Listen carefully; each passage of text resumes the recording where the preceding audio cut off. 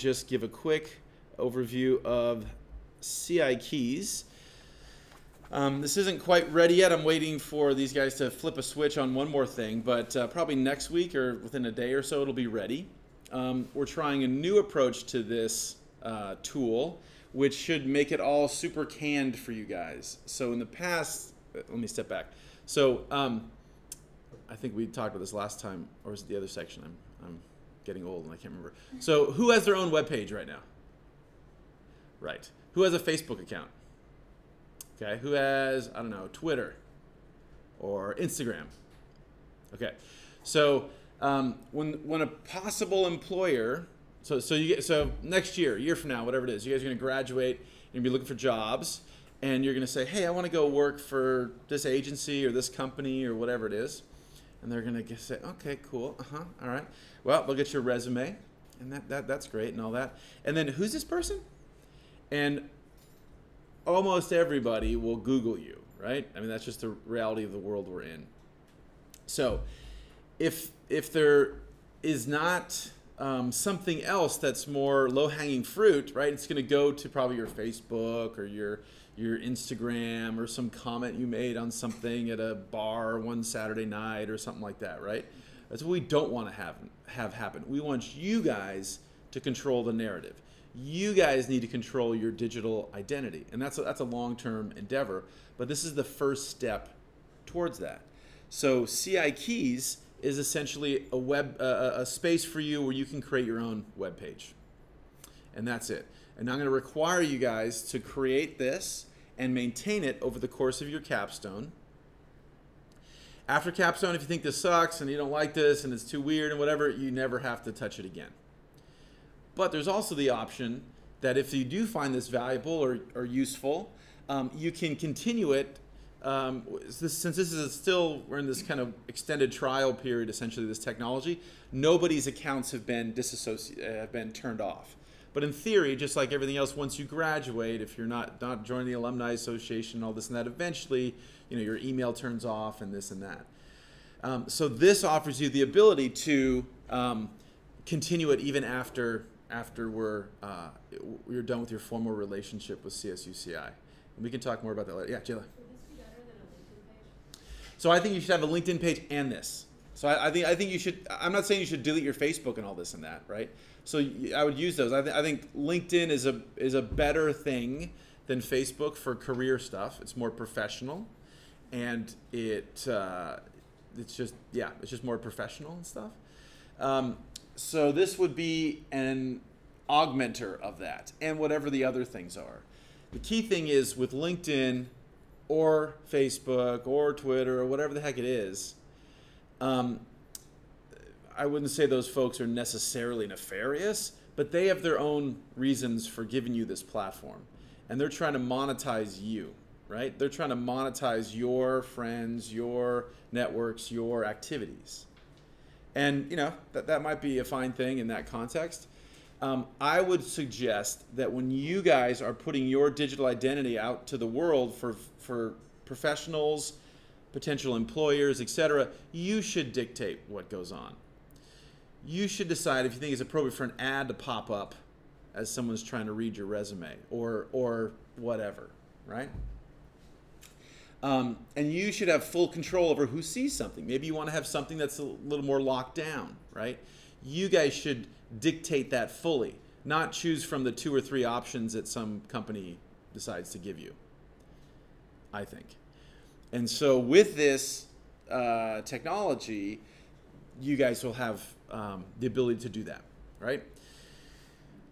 We first tried it very briefly 2 years ago, and then we tried it last year and still figuring out how to do it. And so I'm still learning how to teach you guys how to use this tool. But so we've tried the 3rd iteration this year. So it's always good. You guys always get better. But I'm trying to make it easier for you. As you'll see when we start playing with this tool is essentially just a space, a blank canvas. You can actually do whatever the heck you want. You can have a database on it. You could have cloud-based storage. You could do all kinds of crazy stuff. But what we're going to do in our class is use it to host WordPress, which is the programming world that about 70% of the world's blogs live on. So you guys have a blog. And how we did this in years past is I said, okay, hey, do this, and you guys pick your own template and whatever. And the problem is, it's like when I try to find a mechanic when I lived in LA. No possible way can you find a mechanic in LA. There's so many thousands of mechanics. You have no idea, like, what, I don't know. And I had a van, right? Nobody had a van, so I couldn't talk to anybody. And so it's wonderful that when we have a gazillion million choices, but then one of the downsides of having a gazillion million choices is that you have a gazillion million choices. And how do you pick which one? So what we're going to do now is, so I've set up this thing that they'll flick the switch on soon, that it's all just standard. So when you guys go to install it in a day or two or start it up, you can just click, boinkity boink, and it'll install this whole template. And I want you guys to start with that. After a few weeks, once you get comfortable, if you want to have a different look to your digital identity, that's totally cool. But it was too hard for me to just tell you guys, hey, everybody, pick whatever you want, and then it gets challenging. So real quickly, I just wanted to note, again, you're not going to do this yet, but when I send you guys an email after it's notified. So this is CIKeys. Now, this will eventually live within our CI world. So just you'd go to My CI, and it would say, like CI Learn and CI Records and all that stuff. This is not there yet because we're using an external company to do this stuff.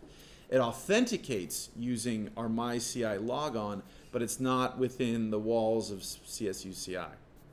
So because of that, you do not get to it the way you get to all the other campus-hosted tools. Instead, you're going to just type in CIKeys.com, and you're going to get to this thing. And then if you guys haven't done it yet, don't do this until I send you the how-to. But if you guys haven't made it, you're going to hit Get Started. And the very first time you need to do a couple extra steps. I mentioned to you guys before that you need to think of what you want your name to be, the name of your site. Because this is a thing that once you name it now, you can't ever change it. So that's why I want you guys to think about it. It could be your last name.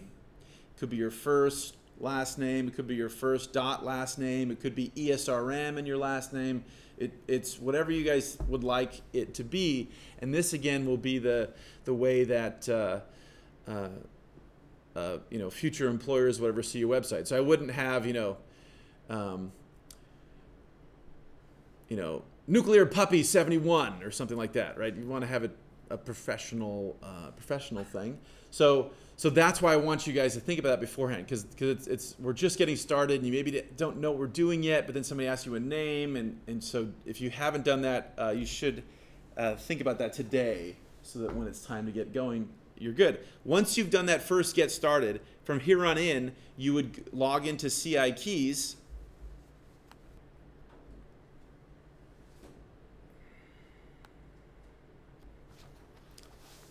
Okay, so again, more on this later, but just to give you guys an overview, what I've done is I've created a canned site for everyone. And you guys are going to essentially install a copy of this onto your particular named domain. And then after it's installed, then you can go in and start playing around with it. So you already have the template in there. You already have the gross structure of the site. You are, of course, welcome to add additional stuff. You will absolutely modify stuff, but you could add on a whole bunch of stuff, whatever you'd like. But at a minimum, you guys are going to have these couple sections. You're going to have a page that is telling me about you. You're going to have a capstone research, which is going to page which is going to summarize briefly your capstone research. I know that you're just starting now, and that's fine. So it might just be 2 or 3 sentences this first month or something, right? Don't know yet, but over time it's going to evolve. So don't freak out if your site isn't totally polished and knock your soft socks initially. Over the course of Capstone, you're going to be working on it, modifying it, tweaking it. But we want to get you guys started, because in my experience, if you guys don't start doing this early in the semester, you do not do it. And then it doesn't become useful, and then it becomes a burden, it becomes a pain in the butt. So, so about our research, and then you guys have a blog, and we'll talk about that, and then a resume. So this is where you're going to have this up online. So again, this is your digital identity. And so when a employer goes to look for you, this is a one-stop shop. You can link from here to your LinkedIn, to your whatever else, to other news stories or whatever. And that's great. But I want you guys to, everybody have the same consistent core. And then once we get this up and running, again, not yet, week or two, depending on when the switch gets flipped, then I'm going to require you guys to do a weekly blog post. Need not take a lot of time. An update, right? So that's going to include at least one multimedia item. Generally, that means a picture. And at least a paragraph. Once this is all set up, if you guys want, I can show you how to do it on your phone. So we have a mobile app. You can do this if you're away out in the field or something. You can do that. That's cool. You don't have to. But the idea is not to be a burden, but rather to be an updating thing for me and for your fellow students. So that way I can check in every week. And there's some things I've done to your website so that it creates what's called an RSS feed. So a little ticker of updating when you guys do stuff. And so we'll have a class Capstone website, and it's going to pull all of your blog posts up. So I can go to this one site and just look and see, what's everybody doing this week? And boom, boom, boom, boom, boom, as opposed to me having to go in and click through, 40 different blog posts and 40 different websites and stuff. So more about the details, but you guys should just get it up and running. But so I put some pictures in here. You guys can obviously delete these pictures, so you're not me, but write a little bit of text or whatever. It's very easy. If you guys have not used WordPress before, it's very simple. So we have a lot of helper videos on both our CIKeys landing page or link to from our CIKeys landing page, as well as there's all kinds of great stuff. I'm hoping everything being canned really, really helps take a lot of the confusion and stuff out of it, setting this up.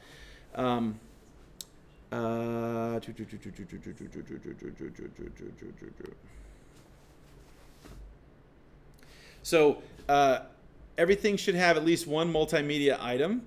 So your research might be much more extensive, right? Initially, when you guys first put this up, it just might be a sentence or a couple sentences, but over the course of many weeks, many months, it's going to evolve and have additional stuff. And you might actually have data on there, and that's great.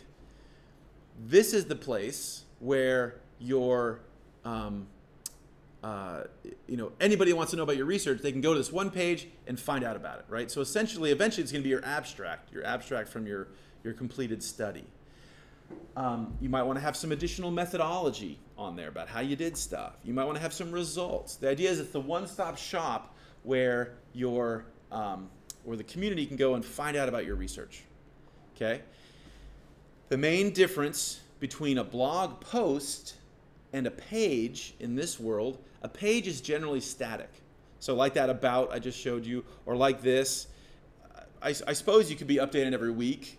That's not bad, I guess, but the idea of the page is more of a stable thing, right? Or maybe come Christmas time, once you guys have your project well underway, let's say, and you get your capstone research thing set, maybe we're not going to change it for a while, right? And that's cool. The blog is for updates, is for new insights, questions you're having, here's what I'm doing now, that kind of stuff. That is a more frequent, here's what's going on endeavor. One thing, we're not going to talk about it yet, but one thing that I've put up here is a simple resume. You guys can choose to follow this. You could use something totally different. I do not require any specific format for resumes, but many times people just want something to go with. So you're gonna have, when we start getting to it, you're gonna have a Word document, a separate a PDF printable thing, but you're also welcome to have this on your website. Again, great outreach tool. In this case, I've actually typed the text directly into the web page. Some people choose to just have a link to their PDF, or sometimes people just want a more text-based summary. It's up to you guys, but there needs to be some type of formal, this is who I am, this is where I've been. Again, this is the thing that the employer is going to go hunt out and find you. And what we find is employers think this is totally awesome. They're massively impressed by you. Nobody does this, right? So it's another way when you're going for that job interview or for, I don't know, grad school interviews or whatever it is, to stand out. right? Like, hey, I've thought about this. I've thought about how you might try to go find out about me, and here's the stuff I thought you might want to know. What year I graduated, what projects I worked on, that kind of stuff. And just like when we start talking about our posters and other things like that, the fact that you're thinking about what the audience needs is huge. And many times people don't think about that. And so this is all that. And let's see, does this work? Okay. So this is the landing page for this thing. And I've just put in one default blog post, this one. And then this is the default blog post that comes up from WordPress. And you can delete all these, this is no problem. But this is kind of a nice template. And a template is just the format of the website. Nothing fancy. You can change it. You can change the look if you want it to be black background, you want it to be purple background, you want it to be a picture in the background. You can do whatever you want. But again, that's after we first get it together. In this case, what this is doing is this is scrolling through the first few blog posts, but because we don't have we don't have a lot of blog posts up yet, it's just doing the first one or two. So that's that. Okay. So you guys have all taken a quick glance at this, and when the time comes in the next day or so, you'll be able to activate your site, and it'll look just like this. And then it's up to you guys to go in and start changing the text, etc. And I guess I should just real quickly show you guys what this looks like, even though some of you might have seen it before. So page or post, either one. If we pick a page, I'm going to go to it, and I'm going to say, hey, I want to edit my about. And this is what it is. So it's not very complex. You don't have to do HTML coding. You don't have to have a computer science programming class, right? So this is an area you just type in, and you type. This is blah, blah, blah, blah, blah, blah, blah, right? And then when I hit update or save or whatever the term is, then that'll be saved. So what it looks like right here is essentially what you're going to see later. The only one caveat I'll give you guys is that do not embed videos here. We do have you do not have an unlimited amount of space. You have a great amount of server space, but it's not unlimited. If you guys started making videos every week and uploading them, that would rapidly fill up your portion of memory on the server. So what we say is you guys should post anything like that somewhere else and then link to it. So for example, YouTube. So all you need to do is grab that. So you can upload it to your multimedia site, SoundCloud, whatever, and then get it on that other hosted site, and then grab the link to, say, from YouTube, and you can just come right back, and anywhere in this text place, you can just go bang, and then it'll wait a second, and then it'll embed the video right there. So from and then we can do things like center it and do all the kind of fancy stuff. But the point is, it's very easy to use. It does not, it takes 10 minutes, 15, 20 minutes playing around and figuring out. It's not something that's going to need to take you years and years and weeks and weeks and weeks and suck away from your other studying and your other stuff.